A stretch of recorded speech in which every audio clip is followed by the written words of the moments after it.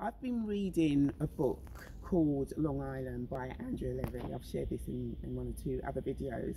And it has the storyteller, which happens to be the mother. She's telling the story of her life. I'm thinking it's her life to her son, and her son's noting it down. So as I'm reading the story, I thought, you know something, let me look up what storyteller means. And it's obvious, isn't it, what storyteller means, but I just wanted to have more insight.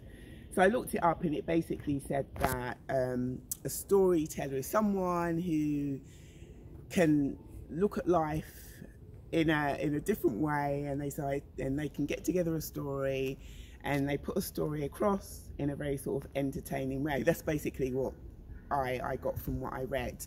And I just thought to myself, but that's what I'm doing. So I'm actually a storyteller. Woohoo! Yeah, I'm a storyteller. So, but I mean, have you been in a situation where you've been doing something, it could be lecturing or teaching, and you don't realise that you're lecturing or teaching? Someone says, you know something, you actually are lecturing and teaching.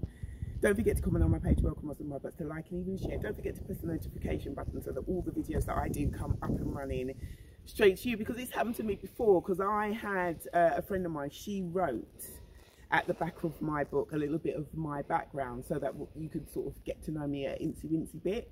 And she wrote something. I thought, what have you written that there for? And she goes, no, but that's what you're actually doing. So sometimes we can be doing things, and there's actually a professional name for it, but we just think, oh, we're just doing something.